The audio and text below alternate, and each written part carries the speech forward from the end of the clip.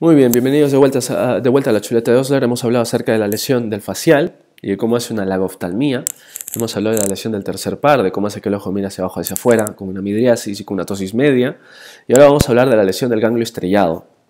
Entonces, nosotros habíamos dicho que habían pares o nervios. Hay nervios que vienen del cráneo, craneales. Entonces está el 1, el olfatorio, el óptico, el motor ocular común, el patético, el trigémino, el motor ocular externo, el facial, el auditivo, glosofaringio, el vago, el espinal y el hipoglosio mayor. Son los 12 nervios craneales, pero aquí solamente hemos visto el tercer par, hemos visto el sexto par, hemos visto el facial, el séptimo par. Pero también hay ganglios cervicales.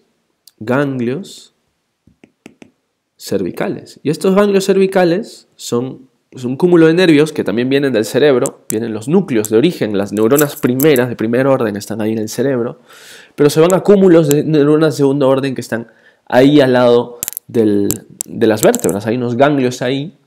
Y el primero está entre la última cervical y la primera torácica. Entonces eso se llama ganglio cérvico torácico. Y ese ganglio cérvico torácico, que es una serie de neuronas, un grupo de neuronas de segundo orden que va a disparar fibras, pues tiene neuronas que son nervios simpáticos. ¿No?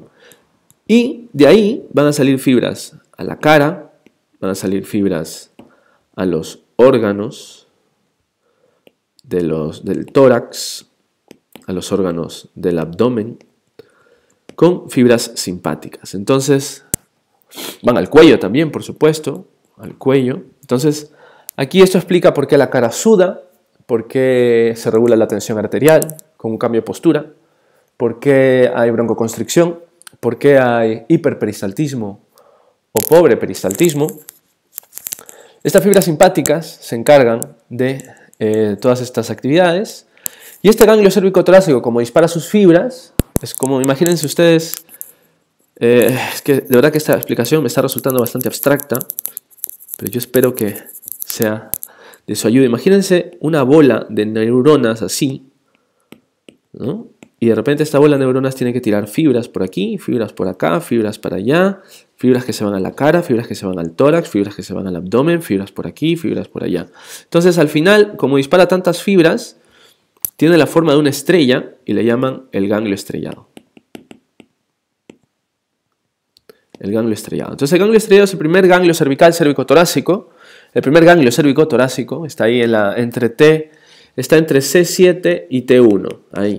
Por eso se llama cervicotorácico. Y ese ganglio, pues tiene fibras simpáticas. Y en la cara, y esto es muy importante tenerlo en cuenta y tenerlo muy claro, van a un músculo que está aquí, que se llama músculo tarsal superior. Y ese músculo tarsal superior, junto con el elevador del párpado, elevan el párpado. Entonces tenemos aquí músculo elevador del párpado y músculo tarsal superior. Entonces, este de aquí es el tercer par, que habíamos dicho que cuando se dañaba se producía la ptosis, la midriasis, el ojo mira para abajo y para afuera. Y este es el ganglio cervicotorácico, ganglio estrellado. Ganglio estrellado para acá. Pero este ganglio estrellado también tira fibras a la pupila. Obviamente la pupila lo que hace es dilatarse porque son fibras simpáticas, ¿no? Entonces, eso es lo que hace el ganglio estrellado. Y aparte del ganglio estrellado también tira fibras simpáticas a la piel y hace que la piel sude, sudoración.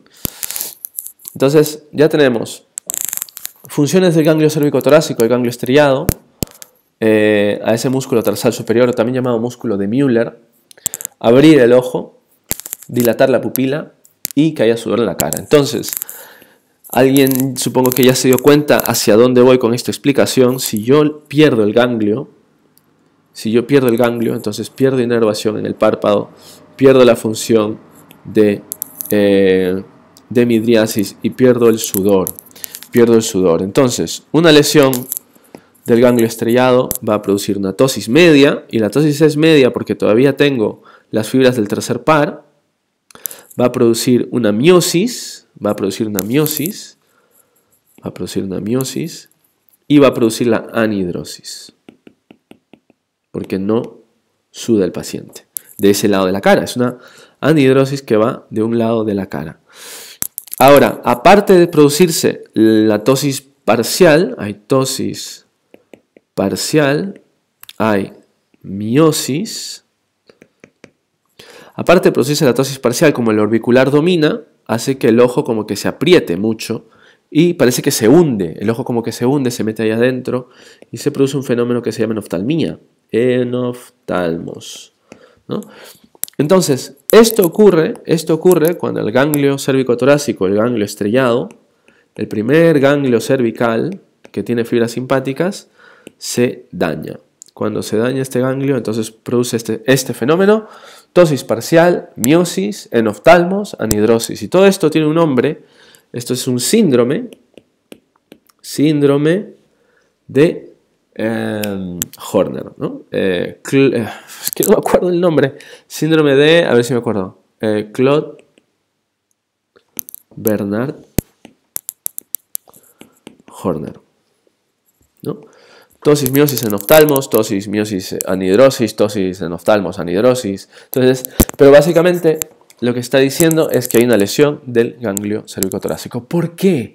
¿Por qué se daña el ganglio cérvico-torácico? Porque está aprisionado por algo lo está apretando, porque ha sido infiltrado por células malignas, células de otro lugar.